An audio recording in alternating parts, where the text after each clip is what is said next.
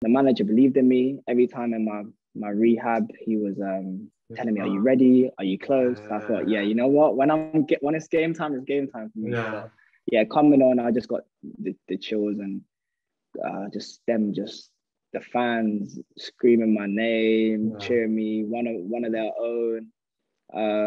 Is lit, man, and I love the Norwich fans. Like forever, Norwich as a place will be. I'm a fan of Norwich City for life now because of how they've treated me. I went there as a boy and I left as a man, and I owe them that. Yes, sir. I'm your host, Leroy, and welcome back to The Insight. But before we start, could you make sure you like, subscribe, and hit the notification bell for any new content that will be coming your way very soon. But without further ado, enjoy the pod. Sticking in my headphones. Alright, cool. Cool. How are you keeping? Okay, man. I'm okay. I just pre-season vibes. You know how it is. Yeah, I was about to ask, how's everything going back into that? Yeah, it's all right. Obviously, new season, new challenges. Yeah, just trying to have a better season than I did last season. Yeah, man. Just it is just running. Oh, we haven't even hardly touched the ball yet. So was today first or second day? Today was technically our third day. First day we did quarantine. We did COVID testing. Okay. And then second day we did a run. Third day we did a run. I know this is our fourth day. Yeah, it's our fourth day in. And then today we did a little bit of passing. You know that token one, the token passing drills, and then you're off running 2 minutes later. Yeah. Them ones. Nah, fair play. What do you call it? Did you get a good holiday in afterwards? Obviously, it was a short break, innit? Yeah, it was short. The last year or so, last couple of seasons, I've had like 7.5 weeks. So this year I only ended up having like 5 weeks, which obviously I'm appreciative of. But I ended up having a hernia operation. After the season. I was struggling like for about at least a third of the season, last third of the season. So I just had a hernia repair. Got that all sorted out. I moved house as well recently back home. So just trying to sort all that out. Ended up didn't go on holiday. I was going to go to Portugal, but then I got stuck on the amber list. I went all for that quarantining and stuff like that. So yeah, just a summer at home, which will be few and far between in the future. So I just enjoyed it, man. Yeah, how's the family though? Good, man. Yeah, good. Everyone's good. My mum lives in my house now. Yeah, she lives in North London, so that's nice. Yeah, dad's good, sister's good, family's good, man. It's good. It's a good space to be in right now. Is the sister still running? Nah. No chance, bro. Nah, no chance. Nah, fair play. Let's get this started though. Cool. All right, ladies and gentlemen, welcome back to The Insight. Today we've got my guy from early, Jamal Lewis. How you doing, bro? I'm good, bro. How are you? I'm all blessed, man. I'm all blessed. Bro, what do you call it? Most people won't know, innit? But when you first all started, when I met you, before you were running, innit? Yeah. Talk me through that, innit? Like most people won't know about that, innit? What, in terms of my running background? Yeah.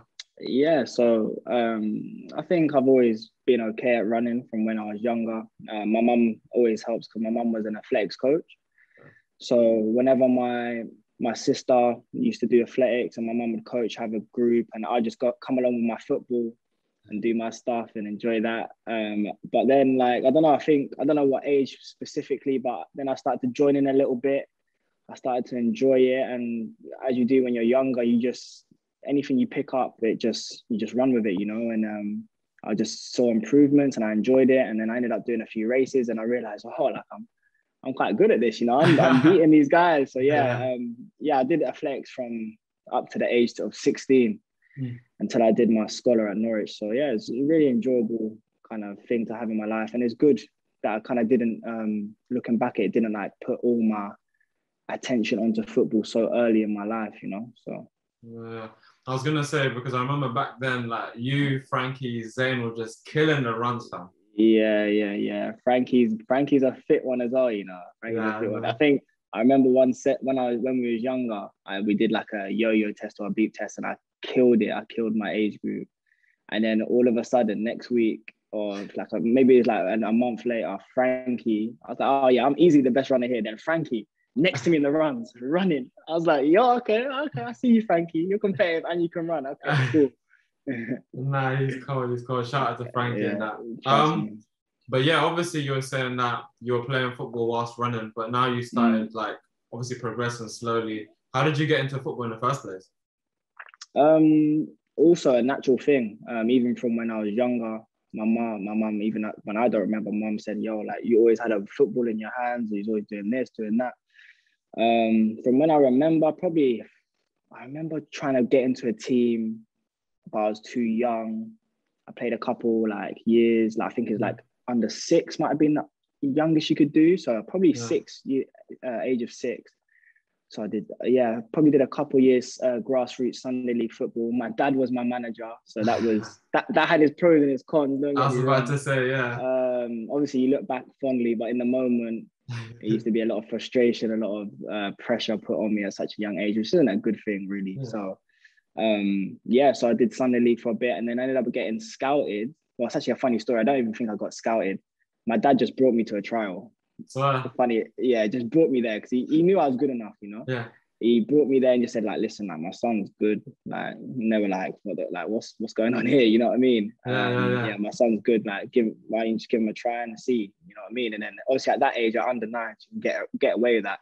And they seen me and they got a trial and I got in at Luton Academy, which was kind of like where I laid my cement and my groundwork for the future. That's mad because when I came, like everyone had been there from like under 9s. Like we're talking Luke, Isaac, you, Frankie, James. Like I was like, yo, these men been kicking from early. Nah, that's cold. Obviously you're like now playing and progressing and whatnot. How did you find that at Luton? I enjoyed it. Definitely the first bit. Obviously, I think you was there as well when it was kind of like. Obviously, it's very geared around, the academy is obviously driven around, the academy needs money, and the academy is driven around first team. Obviously, at that point, Luton had gone through administration and going down the leagues. And obviously, you don't really, as an academy footballer, really, really young academy footballer, you don't really understand what that means for you. But I did, a couple of years on, it kind of trickled down. You start playing, we was Cat 2 or Cat 3, and now we're Cat 4, you know what I mean? Stuff like that. You start playing worse teams, you start getting less kit, you start having to pay for the trips and stuff like that. So I started to realize that, and then they come to a point where I don't know, there was like this whole thing where like all the academy players could just leave, you know, and then it was just a free for all. I was like, all right, cool, I'm cutting out. I had a few clubs that I wanted to go to, and I ended up picking Brentford. I was about to go there as well, you know. Yeah. I like the setup there, man. It was nice. It was good. I actually met the academy manager the other day in Brent Cross Shopping Centre, Aussie. Oh, sweet. I remember Aussie. Yeah. Aussie, yeah. So I met him the other day. We just had a little catch up there. But I went Brentford, and that didn't really work out for me. I was like, God, you know, sometimes footballers go through that, especially young footballers, go through like growing pains and your ankles are sore and your knees is happening, this and that. So I think I was definitely at Brentford going through that. And I ended up coming back to Luton actually. Really? I come back to Luton. I did under 15s to almost bit of the under 16s. And then, it's just like, I just lost the enjoyment. Really? I'm always big for competition and improve. Like my whole mantra is I never want to be stagnant in life, you know, in anything I do. And I just felt like there was just like, just play football, you know. And it wasn't the same, you know. It wasn't the same people there, same coaches, same setup. So just kind of fell out of love with it a little bit. Not football, but Luton and what the kind of the academy setup there. And then I kind of just knocked it on the head. I said I focused on my GCSEs, but I didn't really. It was you know what I mean. In year 11, it was just a good excuse. But so for about like 8 months, running kind of took over. Wow. I did running because I was always at like a national level, so it was easy for me to kind of just put that in the forefront and go from there. But then it was just always I wanted to go back to football, and then it was Greg that actually contacted my mum and said, listen, I know Jamal's got talent. I'm at Norwich now. It's a great setup here. I'm going to come down for a trial and at scholar level and do it. And I said, and then once I heard that message, I was like, yeah, let's go. Let's do it. And then, traveled down to Norwich at 16. And then I had a good trial. And then, got my scholar, man. So that was like my second stage in my life where I put my brickwork down. It was really good, man. Yeah, that's sick, because I remember you were saying, obviously, that time when Luton were going through the admin issues, everyone was just like cutting in different places. Yeah, bro. All the good players, everyone dipping out. It was mad. But it was so weird then, because like I feel like no one really understood what was going on. But it felt it felt like anybody could just leave all of a sudden. But then I don't know, Luton done something and brought a couple of men back. I was one of them. Yeah, bro. They tried that one with me as well. I was like, yo. That's not because what's going on here? It was. I think they must have been like, there was a rule that came in, and it was like every year you're at a team, it's like a certain amount compensation. Yeah. So I don't even know, bro. Obviously, at that age, you're just like, you do whatever your dad told you to do, innit? My dad told me we're good, innit? So I went and I cut out. So, but I ended up coming back. But because Luton's my hometown, no matter what, regardless, I've got love for the town and for the people there. So yeah, it was sick. Obviously, you're talking about you're going on tours and stuff and all that stuff. Like, how was that experience for you? I know that your age group won a tour, innit? Yeah, it's literally priceless, man. It's priceless. Like the memories you make at such a young age. Like you said, we won a big tournament at the age of under nines, called Arrow Masters, an indoor football tournament. Yeah. And obviously, English teams, you don't really do the indoor thing. You know, we're built and bred for physicality and this and that. Obviously, technically, you see like a lot of the English players now in the national team, they're not like so wonderfully skilled and technical ability, but like maybe then it's more like geared towards physicality in the English game, you know. So like we didn't really, you weren't really expected to do well in them kind of tournaments, because them man literally played a whole winter. They play whole winters indoors, innit? Indoor, yeah. So we just went there. We seen all these teams. We had like Ivory Coast national team, and they were like looking. Ben, it's like bowler, bro. Bowler. Like, yo, let me see your passport. You look 13, bro, not 9. You know what I mean? So that was really enjoyable, bro. Just things like that, winning that, and just going to Germany and Sweden, and bro, it's just so priceless. Like exploring the world, and I'm big for it now. Still, it's just to be able to say, oh yeah, have you been to Switzerland? Oh yeah, I've been to Switzerland. Have you been to Austria? Oh yeah, I've been. You know what I mean? So. It just gives you so much more of a perspective at such a young age, and you create so much memory. So that I love that, man. No, yeah, I remember not too long ago, I was obviously speaking to my dad, and we were just reminiscing on times. Like I think they came with me to Austria one time, and I think that's when my dad must have watched you, but you must have been like younger days. Yeah. But like you said, it's mad priceless to go to them different countries, and then even thinking about it now, I don't know if you guys played them, but we played like Salzburg and all these teams. And back then you didn't really know about them teams like that. But now you know about them still. Yeah, exactly. You see them in the Champions League, you're like, yo, I played that setup. Oh, okay, I played that too. Yeah, exactly. You don't really know. You just show up and play. You know what I mean? You just show up and play. So it's a great experience, like you said, man. No, for sure. Obviously your time came to an end, and obviously you transferred to Norwich. How was that feeling of leaving and going and competing and stuff? Obviously, like I said, I had a little bit of a layoff for like 8 months. So it didn't feel like a transition from Luton to Norwich. It was like Luton, okay, what do I want to do? Okay, Norwich is here. Let me put my all in this and go from there. So I've obviously moved to Norwich, digs, like first experience of digs and stuff like that. It was.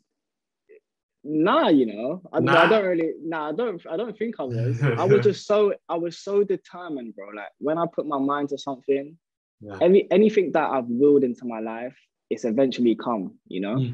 And it's only the older I get, the more I realize this, that my mind is my strongest tool. So it's like, back then, I didn't even see it like that. I was just so hard-headed, like, I'm gonna get a contract here. I'm gonna get, you know what I mean? But then you realize, like, then obviously once I got signed, you see like how many trialists come through and don't get signed. You're like, wow, I've done well there. You know what I mean? Yeah.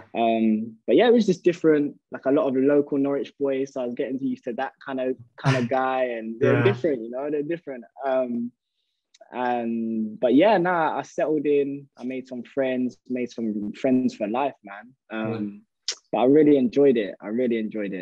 Besides the injuries, I kind of got knocked back a few times of injuries and stuff like that. Yeah. But yeah, I really enjoyed it. I kind of didn't really hit. I was a player that hit his stride and then get a setback, or hit a stride and something would happen. And then there was just a point where I think I was 18 or 19 where I played in front of the first team coaching staff.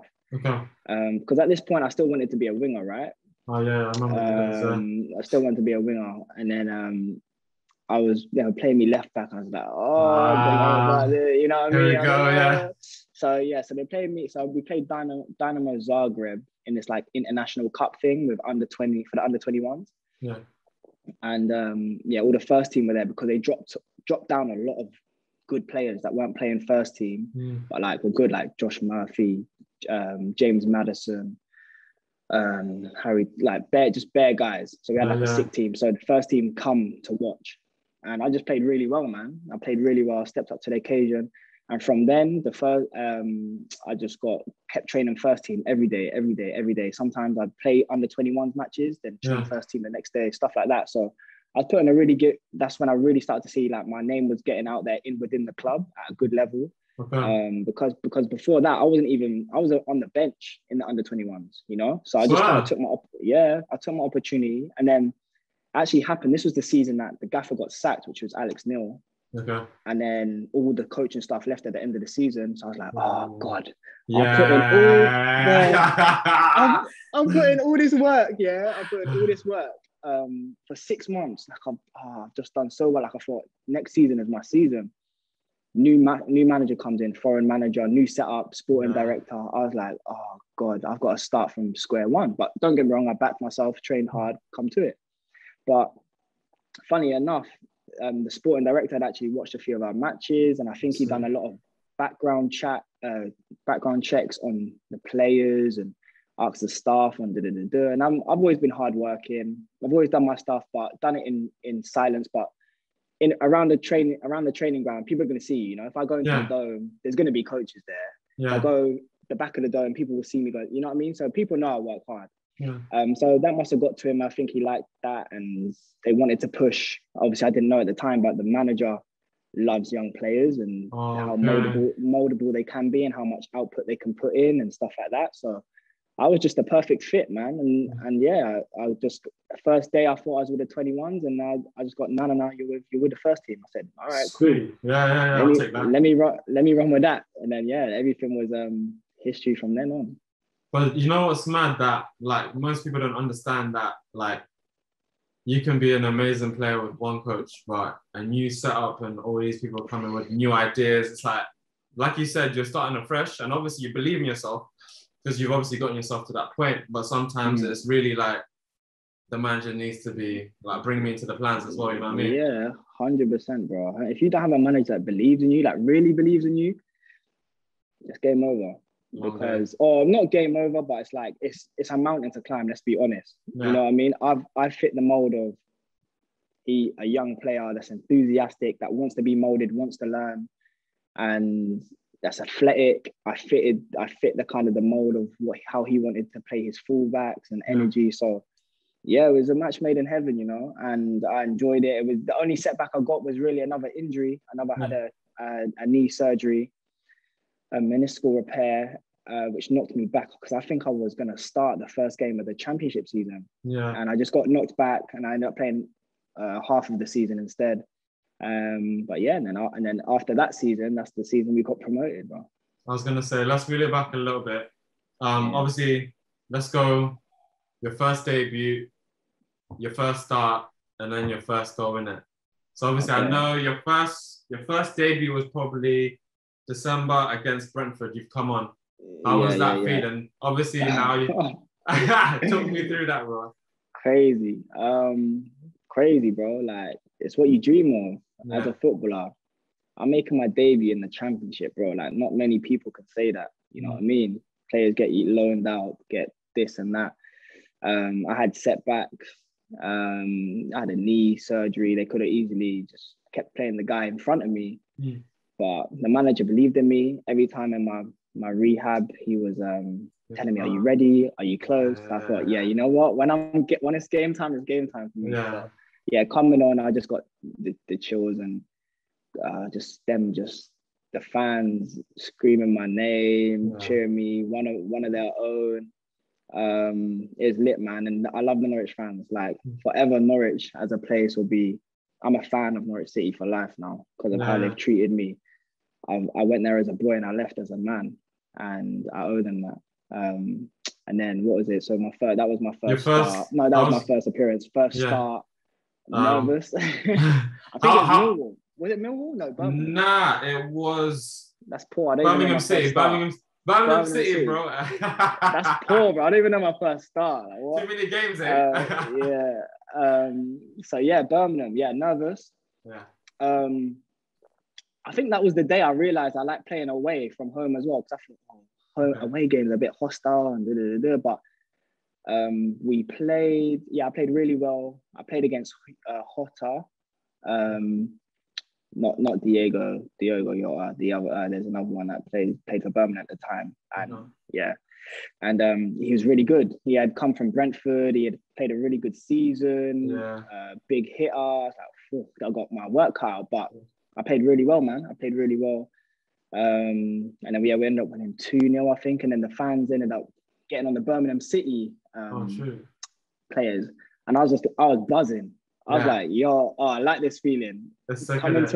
Coming to a man's home, giving them a beating, and then the fans are getting on them. I like this feeling. That's crazy, isn't it? Yeah, so I like that. So that was good, man. That was good. And then my first goal against Chelsea was coming a few games later. That was just surreal as well, bro. So obviously that's my first Premier League experience playing against a Premier League opposition. It was just like, wow. Like I played against, this was the year after they got won the league, I think. Yeah.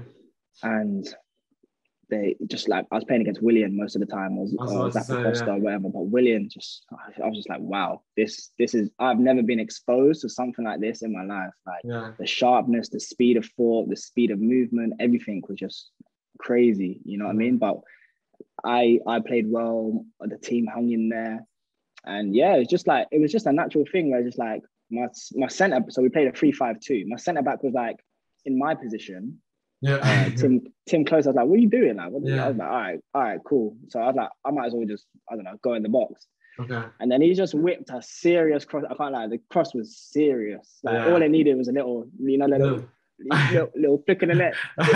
Top bins, yeah. So I just helped it on, man, just instinctual. Yeah. And then just obviously that's just like almost like a coming out to the party moment for Jamal Lewis a little bit. Put me on the map and just unfortunately we didn't win because we lost on penalties, but it was a great experience to go against such an opposition and just be exposed to that at such early doors, Premier League opposition. It kind of got my feet wet and was like, that's the level I want to play at week in, week out. Yeah. And you were saying how you switched from playing left wing to left back and like slowly climbing up levels and playing against hard oppositions. How have you found, obviously now you played a long time in it, but how did you find it then, like playing left back and learning kind of new stuff? Because it's a lot different, isn't it? Listen, bro, I'm still learning. Yeah. It's crazy. You're still learning. Even being at Newcastle, I've had to switch style and I'm still learning. Like hopefully this year, I have a great year, great season with my team. But the change of style, even for a left back here compared to Norwich, is very different. You know how I played, my decisions that I make on the ball, where I need to be positioned. You know what I mean? Where the manager wants me, what the manager wants me to do, expects from me. So it's very different. And in the first season, I struggled with that a little bit. So that's what we're looking to rectify this year. Yeah, for sure. But it's different. I'm forever learning. I'm obviously got a lot of energy. I like going forward, attacking my man, getting crosses in the box, and I want to create chances for my team, but also be in a position where I can stop the crosses and almost nullify the best wingers in the league as well. So for me, it's just always a learning curve that I can kind of come off, and I try to watch all the best fullbacks in the league, and hopefully within the next few seasons, I can be one of them. No, for sure, man. You're going about it the right way. That's the pinnacle, you know. You know how many players want to play in the Premier League, even top players in other leagues want to play in the Premier League, you know. Yeah. So it was great to do that and showcase my talents on the biggest stage, and obviously that led me to get a move to Newcastle, which I'm so grateful for.